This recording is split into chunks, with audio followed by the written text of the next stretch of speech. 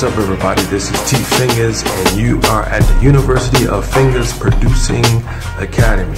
Today we're going to do a series of exercises to get your fingering in place for improv, and we're going to do it with the piano here. And it's just going to be 4 little exercises that will help you improve your overall playing with your fingering and your chord structure, and also as well as improv.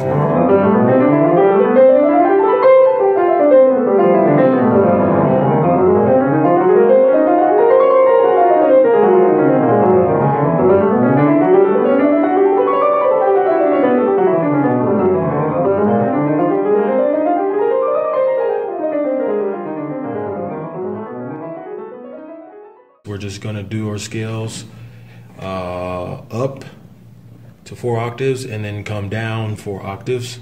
This kind of loosens your fingering up. I usually kind of do this before I start playing anything for the day. Just get your fingers kind of loose, and that way you're not stumbling around, and you kind of have the, you kind of feel where the notes are. Sometimes the notes feel like way spread out to me. But when I do my scales, then the notes, they come a lot, it seems like the keyboard shrinks, and I know exactly where I need to go. Okay, so we'll start out with C.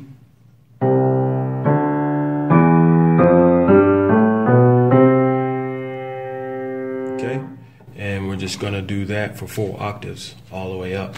Okay, start out slow, you don't need to go fast.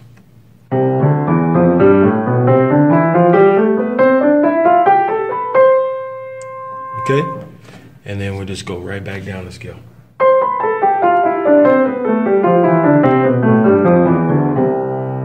Try to keep your fingers tight. I was kind of a little loose there, but trying to keep your fingers tight, and that'll help you out with your balance.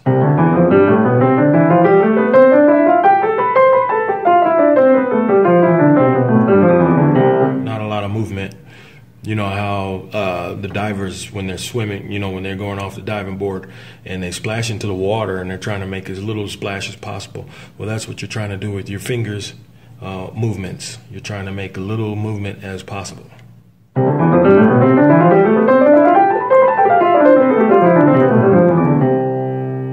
Okay, so work on that, and then just as you get good with that, with the C chord, then just start moving up the scale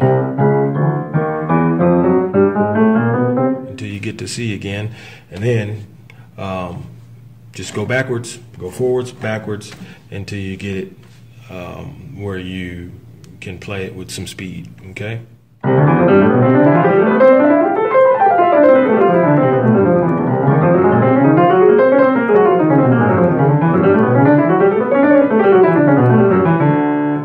To go that fast. I don't even think you need to go that fast, but I just like to always practice until I can get really quick, and then when it comes down to improvising, then you have it in your head, you know where to go.